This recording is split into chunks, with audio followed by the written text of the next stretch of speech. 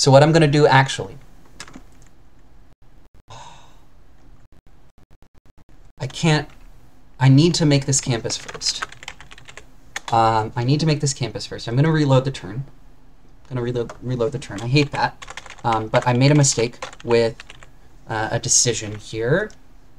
And it wasn't a combat mistake. I'm not going to reload to save units or stuff like that, but I should not have built this city yet. I should have sent that city over here.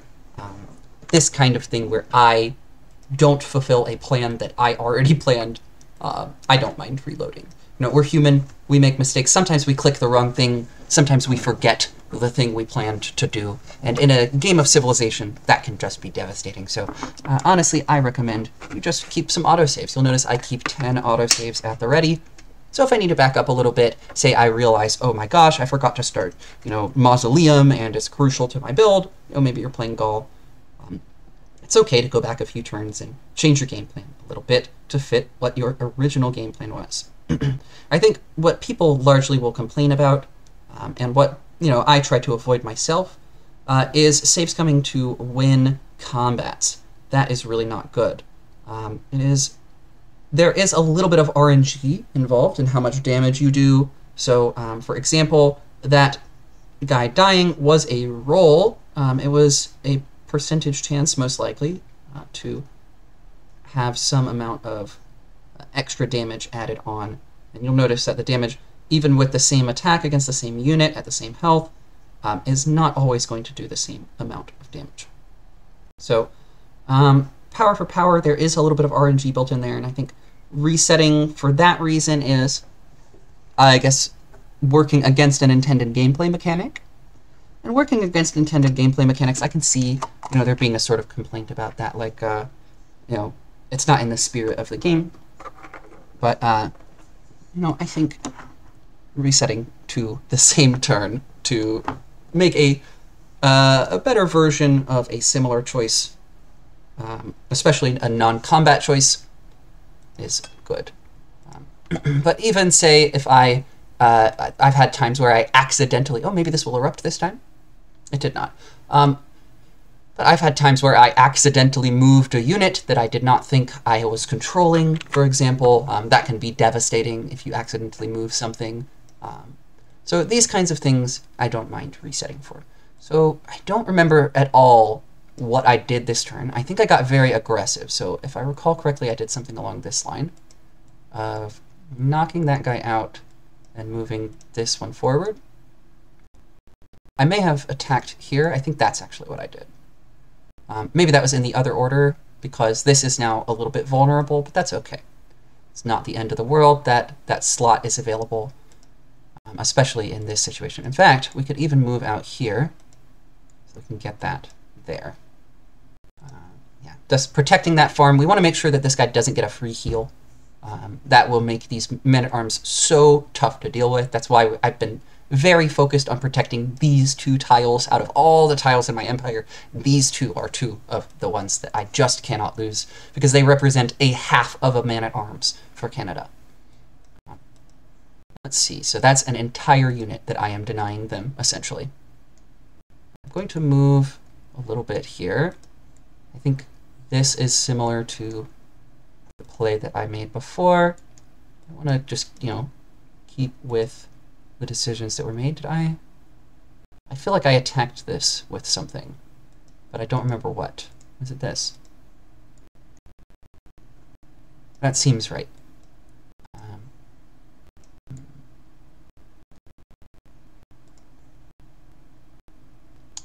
little bit unfortunate on the positioning of this man-at-arms. I can't really get it into combat anywhere, and I am not going to build this city yet. I'm going to build, I think, this city over here. This city. Yes, because I have to put down this first.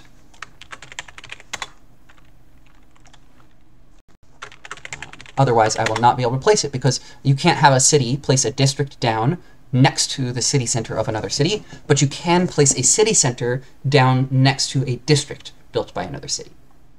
So it's the order there is crucial.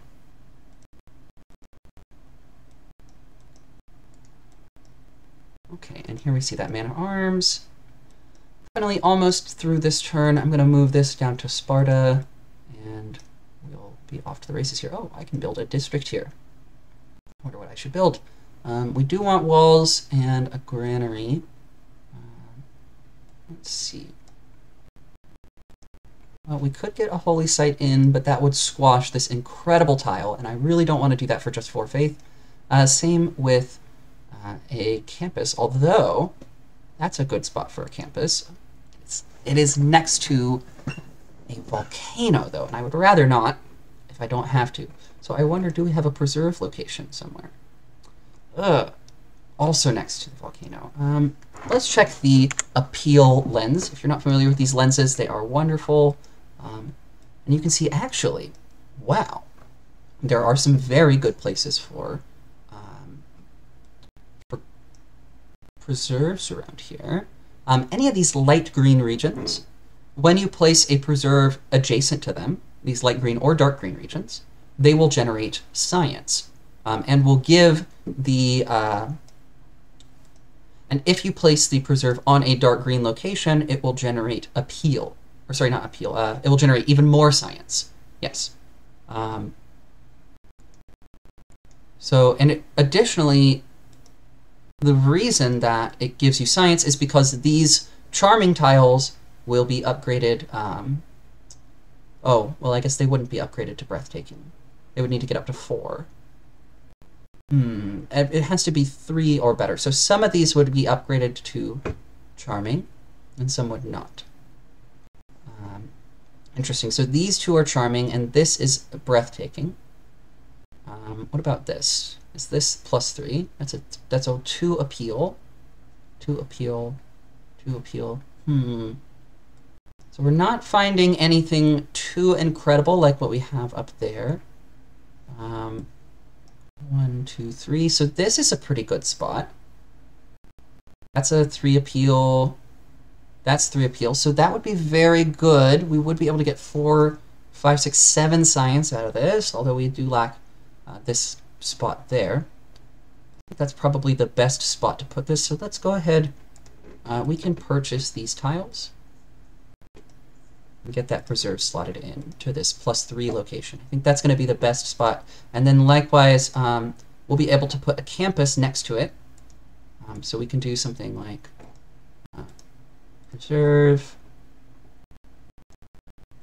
and then put a campus here to get that +2 next to it. So that is very, very good. So here, normally this would have given 1 science, but by putting a campus here, it is giving us 4, so that's effectively a +3.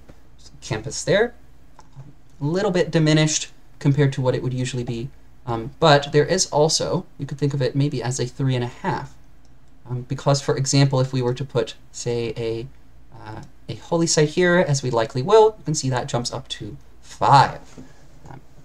And we could even take this further, depending on how the game pans out. I could see something like a commercial hub going here, and maybe even another campus going next to this. Something to that effect could even occur. But I don't have a city to put another campus there, and I don't have one planned, although I could feasibly put a city, say, here, or maybe here, to great success. So one of these 2 spots I'll probably take and develop that area a bit further, but for now, this is a perfectly good plan. So let's lock in this preserves cost. Go ahead and culture bomb all those adjacent tiles as soon as it finishes. And we can actually, how are we doing on housing? Let's get housing in before we do the walls, because the production here is really, really good. Okay, and we'll go to next turn. The next turn. Okay. I am, let's see, where is...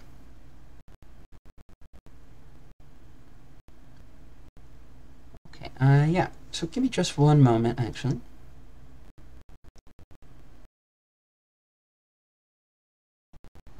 Pay no mind to the bubbles behind the curtain. Mubbles. Anyway, we have machinery. Hooray. Machinery is very good. This is a big deal because we can, well, I'm hovering over a Kilwa at this moment, but I was aiming for the siege tower. This is incredible. These walls that Canada just built and is still building, they're worthless. We're going to knock them right down. We're going to take over Canada. It's going to be glorious.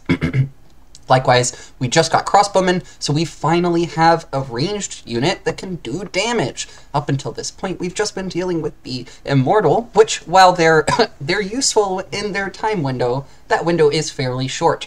And fortunately, we've upgraded almost all of them out of Immortals at this point.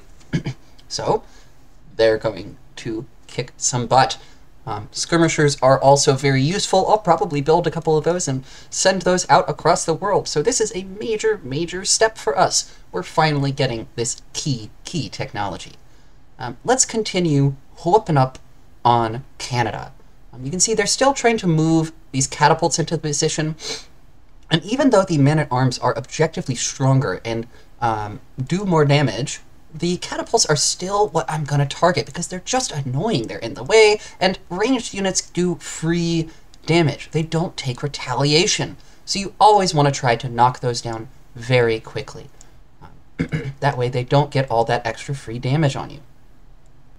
Let's see. So these catapults can hit those catapults. Get a little bit of experience there. This unit needs to step back. So we'll fortify until healed there. And, we can't quite get the kill. Can't quite get the kill, can we? Not with this unit either. That's very unfortunate. It's so close. But we don't have the damage to take it out. So that's frustrating. I think this is probably good, though. I just noticed that this guy is hurt. That's why. I thought he was at full health when it was zoomed out. So this is probably fine, I think, because this will keep our men-at-arms defend... Oh, well, there's that RNG that I was talking about. There's proof of it. You can see it said we were not going to kill it, but we did. We got that little extra bump of bonus damage, and now I'm a little worried about this man-at-arms. It might be in danger. Let's give some support here with this one, and try to do some damage with this. That way... this unit will probably be targeted and not killed, and this unit will take that man-at-arms' attack quite nicely. Hopefully, they don't decide to throw themselves at this level 3-1. That would be very sad, because he is quite strong. Let's see. We can attack this. It's going to hurt, but I want to try to get a kill with my vampire. And these vampires do a lot of damage, but they can't quite take it down on their own. I really wish I was able to do the blitz attack here. You know, I think what I can do, and I may be wrong here, but I think I can step back and then bring this one up. Oh, I can't attack. I was hoping I would be able to. So in that case, I have to attack with my vampire to prevent this man-at-arms from going down to this attack. Now, I think this man-at-arms backs off and heals, which is not ideal. You really want to have that killer instinct when it comes to these fights. You can't let them get away at low health. You need to make sure to do things like block off their path to prevent escape if you're going to leave an enemy at low health. So I worry that this unit will step back, especially since Canada wants to surrender, and go to sit in a city somewhere and defend it and make my life a little harder on that front. Better to just take it out. But at least we have this second vampire finally up and running. That's going to be really good, and we can upgrade this archer eventually into a crossbowman. And that is going to be just great. Likewise, we've got another man-at-arms here, fully healed finally. And that is... Let's see, we don't care about Cardiff. So let's just get... Ooh, that's a very good... Do I have something about... Interesting. Oh yes. Cities not founded by Nader Shah receive +2 faith, +3 gold on domestic trade routes. I should really be abusing this. So that is why I think we're getting +3 faith here. Because all these cities were not founded by me. That is absolutely incredible. So let's definitely do that. Awesome. Also, Mashhad was founded by me, so I don't know why I'm getting the +3 faith there. Very strange. Maybe, did I not found Sparta? I thought I founded Sparta. I'm a bit confused why my capital is giving me that bonus too. But we'll run with it. It's fine. Let's see. So where do I want to send this? So I want to set up a long trade route, probably up to Nidaros. That way we have a very nice road that runs top to bottom and is updated to the recent era. These internal trade routes are crucial. You need them to shuffle around units. They make a big difference in the long run. Also, just as a bonus, we're going to pass through Cardiff. So I think that gets us the quest when that happens. So this scout may die. I was hoping to find land somewhere, unless there's land over here. I think the scout is toast. But that's not too bad. We cannot put these lumber mills in here yet. So let's go to this spot. Put lumber mills there. And we can't upgrade these yet because we don't have mathematics, but I'm going to keep pushing them forward. I had another set of spearmen somewhere. Ooh, and another archer. Good. And another archer. Very good. I see no reason to keep this archer down here. I don't think Byzantium is likely to attack anyone, especially not someone with the largest army right now. Canada had the largest army until they foolishly attempted to attack me. Oh, I forgot to upgrade my battering ram. Definitely got to do that. I don't know how much gold that costs. I can't see right now. Come on. Yikes. Yeah, that scout is in bad shape. If there's a single boat around here, it is definitely toast. Okay, yes. All according to plan. This guy barely survives. That actually is more damage than he should have taken. That's pretty wild. I think that's maybe 1 or 2 hit points. 7. Yeah, that is definitely that RNG coming into play there. It's good that it had as much health as it did. Ah, there's the other spearman. Thought I had a second one around here. And this is just the really nice thing about going to war early. Oh, it just fortified. Ha! That's wonderful. Okay, well, I think... Can we get this kill? Great. All right, so that vampire is now permanently stronger. Let's see, we have added a strength. It doesn't show up now. We get this base strength from the whatever era it is, and then every time it kills a unit, it has to be the killing blow. Every time it kills a unit, it gets +1 strength. And there is a cap, I think, of +10 for barbarian units. So if you want that vampire to be strong, to be able to take down those killer death robots, those giant death robots, you got to be using it throughout the game. You got to be at war. So I'm going to go ahead and I'm going to take this over right here.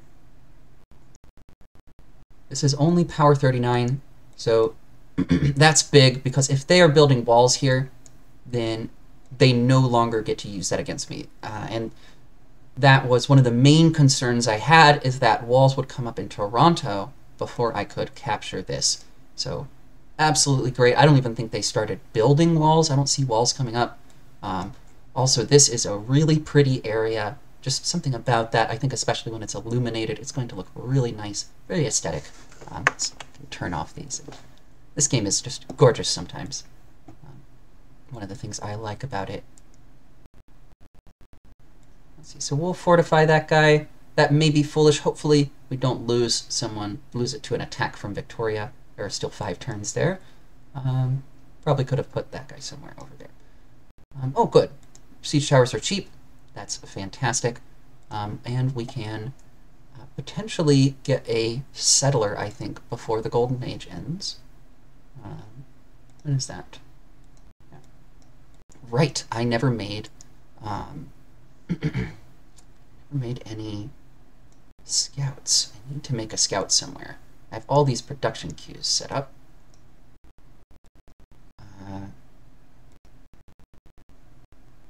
Let's see, let's put a scout. Let's put a couple scouts, actually. 2 scouts here before this. Let's cancel these man-at-arms, actually. We'll make 2 more of those. Getting these skirmishers out and exploring the world is just, it's very important. I think also, I don't know what I'm doing with this theater square right now. I need a galley here. The theater square is only a +2 at this time. The galley is going to make a big difference. I probably should even make a second galley before I get that barracks. Oops. Let's see, and Elsund just has a lot of development to do before it can really get off the ground. This industrial zone is going to come in before the harbor. So we're not going to do the harbor first. We're going to do the industrial zone first to help build the harbor, because that's still 24 turns. But Elsund is growing fast and is eventually going to have just gobs and gobs of production. So, right. So for the first time, I think we're moving a full health unit into Canada's territory. You can see here, we can just smash these cities with no walls. We have 69 strength, very nice, because there is, we have that urban warfare where attacking cities get +10. Crazy, crazy stuff. That is one of the reasons I build these guys this way, is urban warfare is so good. And likewise, I guess I can't this turn, but theoretically, if there had been walls here, I can put this catapult there. Strike at the city with a little defensive bonus, which is great. Now, something to note is that when you fortify outside of your tiles, it heals you slower. So it's a little bit of a trade-off. Sometimes, if you're, say, way outside of your territory, like if I was way over here, it's probably worthwhile just to fortify in place. But in this case, when I'm just right there, it's always take that extra step and move before you fortify. It's worth it, because the 1 turn of +5 healing is made up on the very next turn when you get +10. Or rather, +15. You get +10 plus an extra 5. So you get that back right away, as though you had been getting only +10 standing on this tile. So it's just flat better if you are within 1 or 2 tiles of your territory to move within it. Sorry, I say 1 or 2 tiles. 1 or 2 turns of movement is what I need to say. Yeah, mathematically, it works out that way. A lot of the time. Let's see. So, we have a builder here, and I need to... I'm going to harvest this so that we can eventually put that incredible +7 industrial zone down for Nidaros. That is going to be critical. In terms of our future, I'm planning on using this this gigantic city to probably produce projects, like lots and lots of great person points. And we're going to need a big city for that. Lots of production. There is no land here, so I think this scout has nowhere to go. And the AI is aware of its presence, so I feel bad, but I think our scout is toast. What we'll do is, just in case, I guess we have shipbuilding, but we need cartography, which we are a long way from. So what we need to do here, we get military tactics, we get stirrups, because we need these to close out the war. We do not build niter. We don't get niter because we do not want to have niter pop up under a place where we plan to put a district. We don't finish castles because we'll eventually get this boost. And we instead start working on cartography. I think getting the dams unlocked That's going to be important to keep our costs low and make sure we're not spending too much on dams. We don't want to start unlocking all this tech before we get our dam price locked in. Once we get that price locked in, then so that even getting this early on is not necessarily too much of a trade-off. However, going for cartography after that, that is going to be pretty big. We could be getting into, say, gunpowder or banking. Banking and education, especially. These two are also a very big deal. So we're choosing cartography over education and banking, mostly just so that I can go across ocean tiles, because I need to be able to get across these tiles and get some era score, or I'm going to be in a dark age, and I need to do it. In fact, I may even get a dark age next time, and I will need to explore to get a heroic age. If I get a dark age, it's not the end of the world, but I would definitely want to go for a heroic age. It's very hard to recover if you go dark age, normal age, but dark age, heroic age is actually usually a good thing. I wouldn't mind a dark age too much, just because it would give me an opportunity to go for that heroic. We'll go ahead and sell this off. Love this mod. It tells me who wants to buy my stuff and who does not, and what I can buy, in fact. It's really good. So no one wants to sell me luxuries, for example. Yeah, these guys don't like me, so I can't buy their luxuries. This that you see here, this is the diplomacy ribbon, but it has been improved by a mod called the Better Diplomacy Ribbon. This is probably, I think this might be if I were to give a mod that is the most essential to gameplay, I would say it is this one. It is purely visual. It doesn't affect the game in any way other than giving you easy access to information that you could have figured out anyway. If you wanted to sit here and turn the tile yields on and count every single one of these tiles and how much gold there would be, and do the calculation of how much population they have and what buildings they have in their cities and how many units they have and how much that, you could find out exactly that they're making, like, I don't know, roughly 30 to 50 gold a turn. You would be able to know. So it isn't actually giving you really that much information. It's just making it so much more accessible. And you get a lot of this information anyway, but this mod does include some extra stuff. Like, for example, the number of cities that the different civilizations have. It also, crucially, gives these little exclamation points that tell you when somebody has something you don't. And likewise, it gives you this little trade deal thing. It tells you when you got a trade deal with somebody. So if you don't have this with one of your trading partners, why not? You should be trading with them. You should be trying to sell your stuff to them. You should be trying to buy their stuff because you don't have it. So these exclamation points are so useful. These little icons, so useful. Gotta love the Better Diplomacy ribbon. Really recommend that. If you're only into visual mods that don't affect gameplay, I think that one is so recommended. And right behind it is this, I forget what it's called actually. This is a mod that improves trading. Could probably find it on the loading screen, or the saving screen rather. Yeah, and it gives you tells you when people want to buy stuff or when people want to sell stuff. Very helpful. Very helpful, in fact.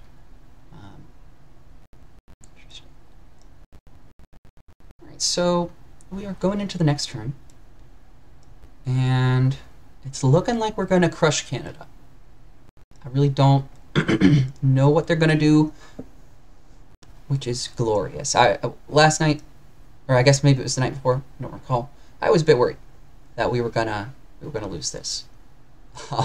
Canada had a big army, but that just goes to show that humans are a bit better at the whole thinking and planning thing than the Civilization 6 AI. I think it'd be really interesting to see like an actual, like an artificial intelligence be trained on Civilization games, playing games against itself and stuff. That would be fascinating. I wonder what sorts of strategies it would develop and how good it could become. I know I've seen games like real-time strategy. Even those games, AIs have become fairly proficient at, which is wild to even think about. So I'd bet something like turn-based like this, where the AI can think so much faster than humans can, You know, it's able to process just because it's a computer. You know, thousands, millions, who knows how many things per second, depending on the processor speed. So its ability to plan in this kind of a context, in theory, could be better than humans. You know, theoretically, an AI, a proper AI, with enough time, could figure out stuff about Civ and plan things that we could never really pick apart and figure out what exactly was going on. So I think very interesting that. Let's see. So we're going to smack into Toronto here. It's going to be a little slow at first because we don't have our units really in position. And we want to normally, you want to surround a city to conquer it. But our units are like pretty badly damaged at this time. And so what I'm going to do is just sort of slow roll it. I'm going to move this vampire out of the way because they're going to be healing for a long time. And we're going to slow roll it through here. It's okay that this is going to take a while. It's going to give our units some experience that is much needed. They really need those experience points.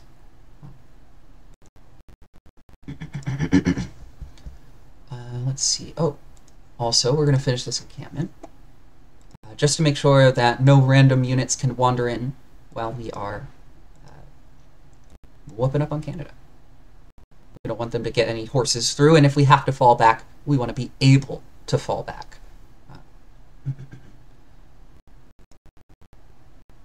Oh wait, do we still have? We do still have a movement point here.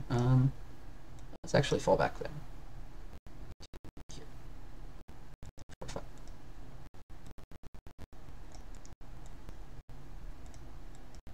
Sure.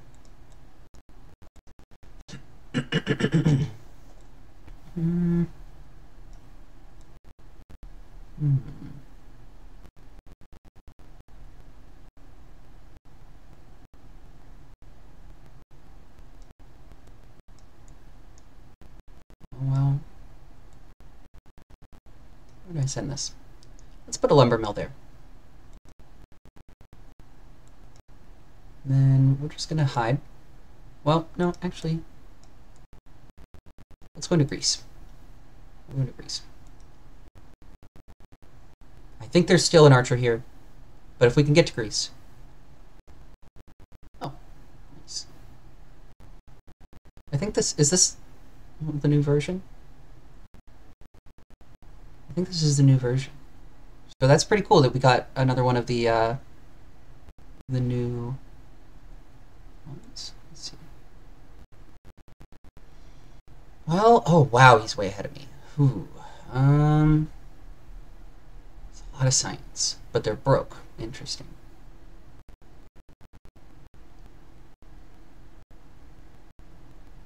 I don't think I want to tell them where I live.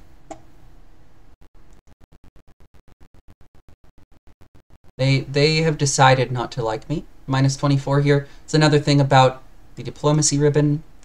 And also note that even though they hate me, I was still able to send them a delegation because I just met them and the turn hasn't ended. Fun fact, you can always get a delegation in on the first turn before they've formed their opinion of you. They will never give you a friendship on the first turn before they form their opinion of you. And you can see these bubbles tell you what's going on.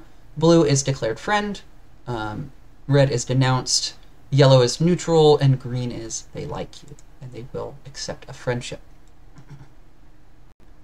So the way that it works, if you're not familiar, is it's a bunch of modifiers of plus or minus, and they add up. And if you get plus 10, they'll be your friend. If you get minus 10, or I think is it minus 15? I forget. Minus a lot, and they'll denounce you. Let's see. Okay, going into the next turn now. Let's see. Grievances also will give you a lot of minuses. You can see. Well, I don't know why they've got that minus 21. Yeah, here we see grievances from other players against us, minus 21. Ah, so there's Toronto's walls, but it's fine. We literally do not care. We've got siege towers. So, yeah, walls are irrelevant.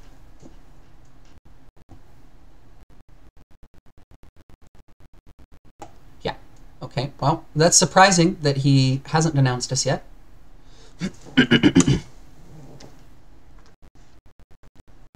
Oh, crap. There are barbarians over there? Oh, crap, there are barbarians over there. Aw. Okay. Well, I guess I've got a little bit of a mission for these units. That's unfortunate. Yeah, I definitely should have sent that over with something. I didn't even look to see.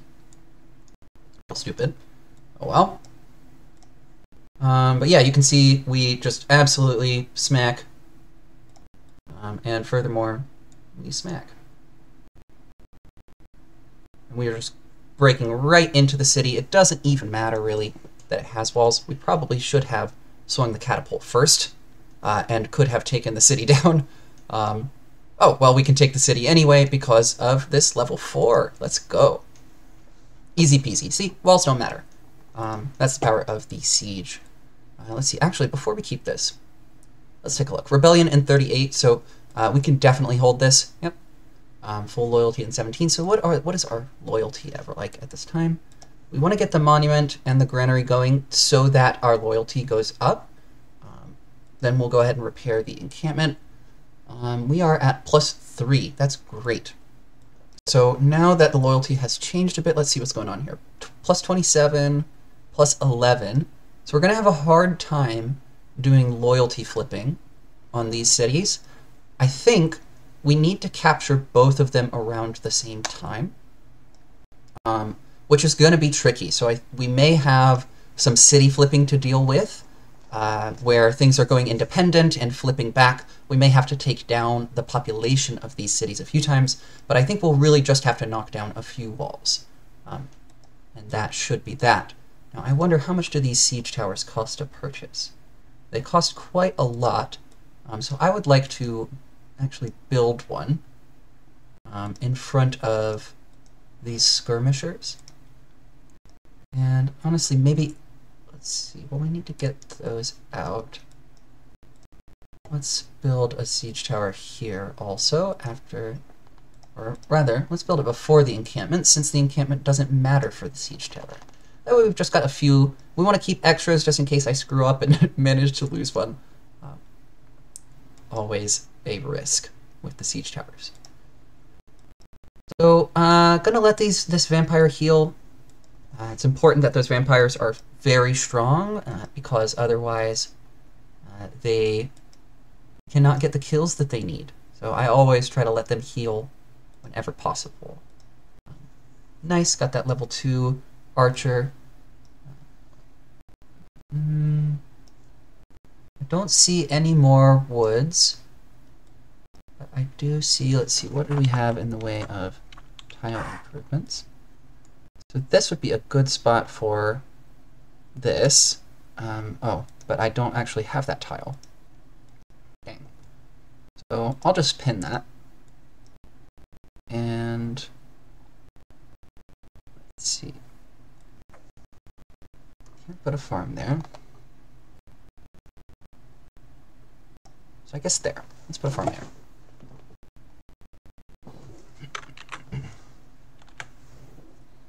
Turn off those yields and the tax here. Well, okay, if the tax would kindly turn off. Why? Oh, it's because I have the tax menu open. There we go. So this scout, I think, is also dead because that is a quadrireme. Unfortunate.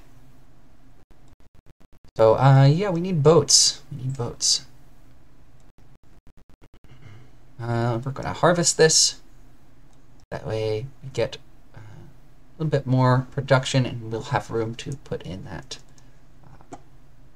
industrial zone. It's going to be very good. Very good to get that industrial zone down. Okay. Okay, okay.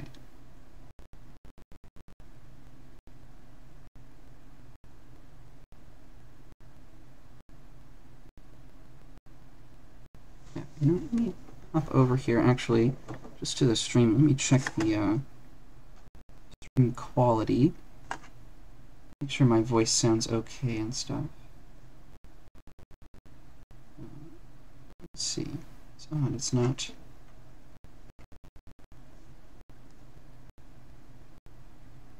Huh? Why is it saying that? Oh, it still says break time. Why is Oh it no. saying that? Well, sorry. Didn't realize. This is why you gotta have your stream manager up, folks. Yeah? Dang. Well, I was looking at the chat, which was not happening. Nobody chatted.